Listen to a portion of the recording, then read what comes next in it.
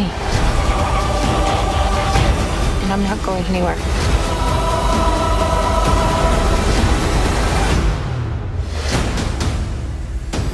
Man, when I first heard about this film, I was like, no, please, no more. You guys have drove this franchise into the ground. But how did this one turn out? Well, let's see. My name is Brandon Keith Avery, and this is just my opinion.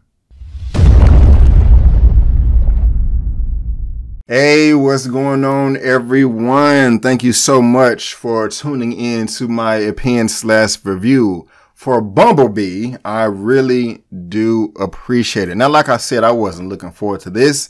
I was like, Michael Bay, you suck. I'm just clocked out. You have ruined the franchise of Transformers. I don't want you touching this anymore. Please, no more, no more. But I found out that Michael Bay, the guy that directed all the previous Transformers films, is not directing anymore. It is being directed by Travis Knight, but Michael Bay is still going to be attached as a producer. Now, if you don't know who Travis Knight is, he directed the film Kubo and the Two Strings, which came out a few years ago. And while I did like the film, I didn't love it as much as everybody else. Some people were saying that's the best animation of all time. Well, I'm exaggerating a little bit, but I wasn't feeling it as much as everybody else. And actually, I don't really want to crap on Michael Bay. I really don't want him touching any more Transformers films, like real talk. Because the first one right here that he did, I think this is freaking fantastic. I love this film. But Revenge of the Fallen, Dark of the Moon, Age of Extinction, and The Last Night are just all trash garbage to me. I can't stand those films, even though I own them. Right here, we got Age of Extinction IMAX 3D, Dark of the Moon. I got that right there in Blu-ray 3D as well. Now, you're probably like, Brandon, how you going to crap on the Transformers film, but you own them? Well, like I said, I really did enjoy the first film, so I have that. The Last Night, it sucked. I didn't buy it. The other ones, I got it because Michael Bay is one of the kings of IMAX, and those do have the IMAX ratio. And I'm a big proponent of IMAX, and so that's why I wanted to buy those. But let me actually talk about the movie. I'm like, hurry up, B, get to the point. I just had to give my expectations, okay? So my expectations were low early on, but when people start reviewing this film, it just seemed like, okay, you know, we seem like we have a good franchise now. It seems like we're getting a real good Transformers movie that actually focuses more on the Transformers than the humans. And, you know, we get great designs, transformations, and things like that. And for the most part, guys, we do. This is a rebooted Transformers movie. If you have not seen any of the previous Transformers films, that's perfectly fine. And I love this film, guys. I'm not going to waste your time. I love this film. The reason why I love this film is just early on, it did not waste any time for you to see the Transformers, you know, in their G1 suits or in their G1 makeup, their Generation 1 makeup. And I'm not even like a diehard Transformers fan. Like, I've seen the 1984 movie. I haven't seen the series, and I also grew up with Beast Wars. So I kind of have a little bit there, but it was just something about the intro of this film.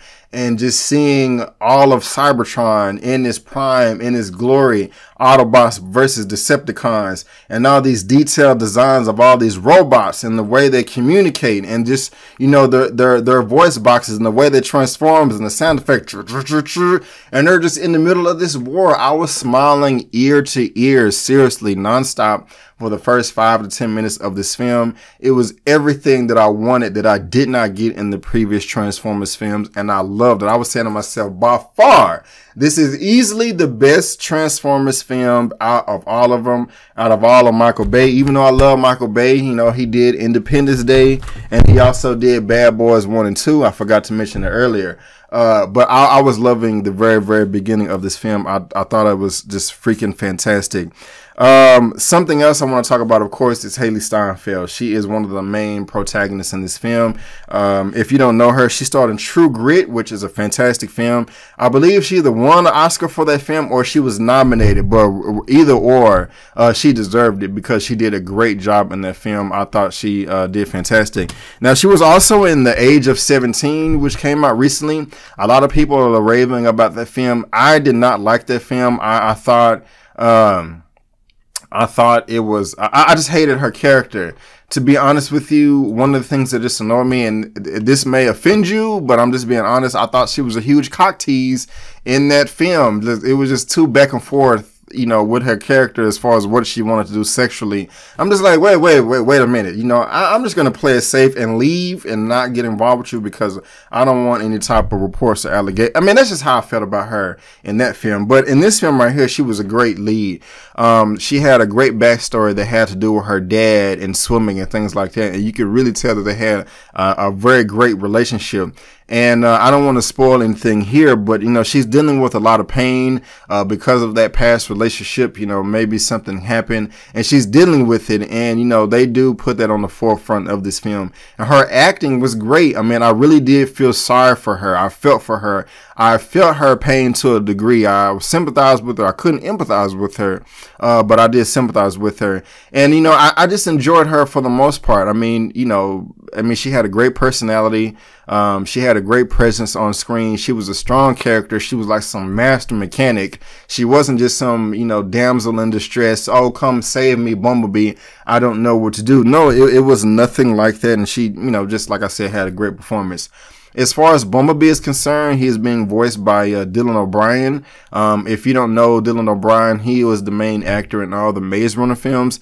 And for the most part, I think that, you know, he did a great job. I did enjoy the voice. That is a nice contrast from what we got prior in the previous Transformers films. Bumblebee really didn't talk that much. And I'm not saying he did talk a lot in this film, but the little bit of dialogue that we did get from him, I really felt like there was a soul, you know, within his body, and with all the other Transformers too. I mean, in the previous Transformers movies, and I really hate to compare this film to those, because I feel that films should stand on their own, but I think that's just going to be too difficult for me to do when I'm trying to give you this review. I felt the personality in the robots in the previous films, but in this film right here, it spoke much more volume to me. Like, it was not just a soul, it was a spirit and a soul. It was just really something, you know, in these robots, and that's just something that, you know, made me attach to them a lot more. Something else that I really did appreciate with this Bumblebee film opposed to the previous Transformers film, well, not the first one, 2, 3, 4, and 5, is that this one did not seem like a commercial to where they're trying to promote some car or some new lingerie line or, you know, new Coca-Cola product, anything like that. No, there was nothing like that. No forced advertising or, you know, or product placement or anything like that. And it's just something that stood out to me. I also really do like all the Easter eggs that they had from all the previous Transformers lore. Like, for example, the main song or theme song in Transformers is a song got the touch. Like, you got the touch, you got the power. You know, that was prominent in this film, and I'm just like, yeah, you know, when they're playing in the movie, you know, I'm just like, oh, you know. I get that reference. Now, we also have John Cena in this role too. Now, he's becoming a better and better actor to me. He's never really even been bad for me in the most part. I've never really seen a John Cena role and be like, okay, goodness gracious, he sucks. He doesn't need to act anymore. Of course, we know he comes from wrestling. He was in Blockers earlier this year. I think that was this year. He had a pretty funny comedic role, and he was kind of funny in this film too. However, on the flip side, and then I will start to get to my gripes just a little bit, is that the comedic role that he played in this film, it was funny, and, you know, I have no problems there, but it took away from the seriousness of the military presence. Because there's a military presence in this film, of course. It kind of has to be with Transformers and things like that. But the military film in the previous Michael Bay Transformers film was much more stronger, was much more fierce, you know, was much more dominating than it was in this film. That's not to say that it was bad in this film, but I'm just, you know, the military presence, it was just like, okay, that's just a force you don't want to be messing with, you know what I'm saying? America! You know, with, you know, all of their weapons and things like that. But it just wasn't as strong in this film, but, you know, that's okay. I do like that we did get a lot of the previous voice actors or the original actors. We did get Peter Cullen as Optimus Prime. He stood out as well. Just kind of seeing Optimus Prime in this movie, you know, in this classic, you know, G1 makeup. It was dope as hell. You know, I loved it. Also, who stood out to me was Angela Bassett's performance as Shatter. She wasn't just a Decepticon. I mean, she was a Decepticon, but she just wasn't that. She was a character that spoke a lot and had, you know, a lot of charisma to her, and I liked it. I liked the facial expressions and the smiling of the face. You know, that was very detailed, and just the detail in all the transformations like stood out. There was this one scene. I mean, it was dope all throughout the movie, but there was this one scene in particular to where Bumblebee and Haley Steinfeld's character, Charlie, was on a beach, and it was a wide shot, and they got a full shot of Bumblebee and a full shot of Haley, and it was daytime too, so you could see everything. And Bumblebee was transforming back and forth, back and forth, back and forth. And I just said to myself, like, damn, they have really stepped up the animation, the CG animation in these films. The Transformers are transforming seamless. It just seems so perfect and photorealistic. They did a great job there. I mean, like, you know, this Bumblebee film, it does deserve some type of, you know, recognition as far as like best, you know, animated CGI work at, you know, best effects, visual effects at the Oscar Awards. You know, they did a great job there. All the other previous Transformers films are all over like 2 hours, but this one is only 1 hour and 54 minutes.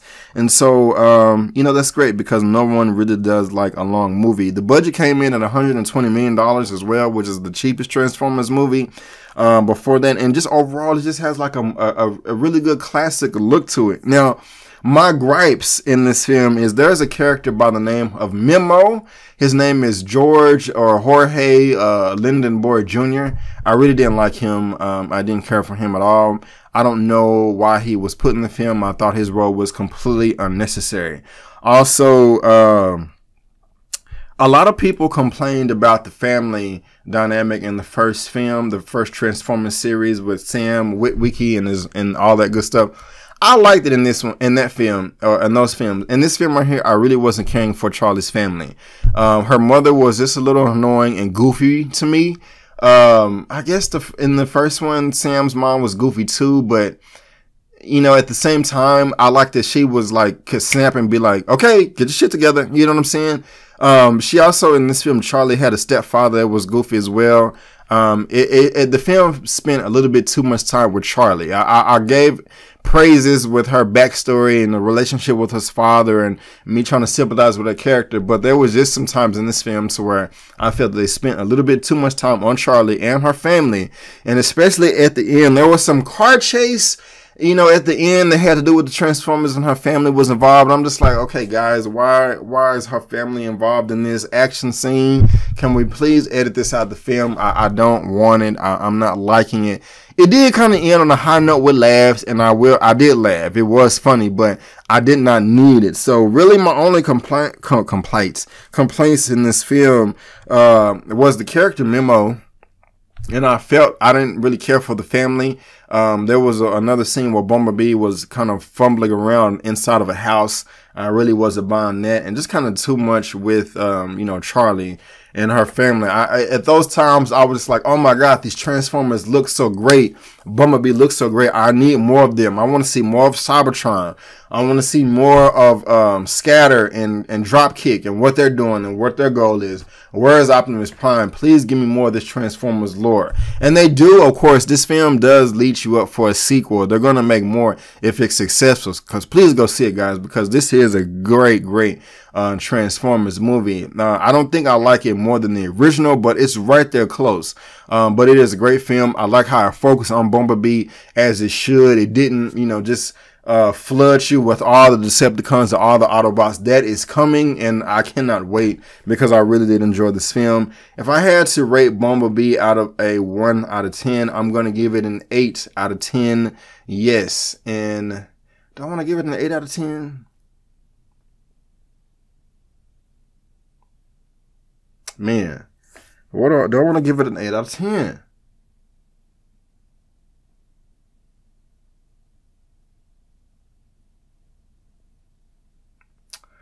I'm going to give it an 8.5 out of 10. Yes, an 8.5 out of 10. But guys, that is just my opinion. Have you seen Bumblebee, or do you want to see it? Have I turned you on? Have I turned you off? Do you agree with me, or do you disagree with me? Let me know down in the comment section below. Let's go. I forgot.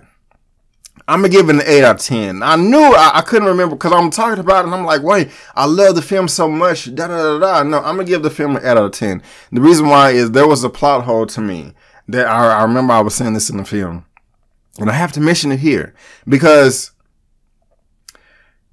the plot hole to me was, without spoiling it, one of the Transformers, I don't want to say if it was an Autobot or Decepticon, they was able to give out their signal to the rest of the universe to let people know where they were.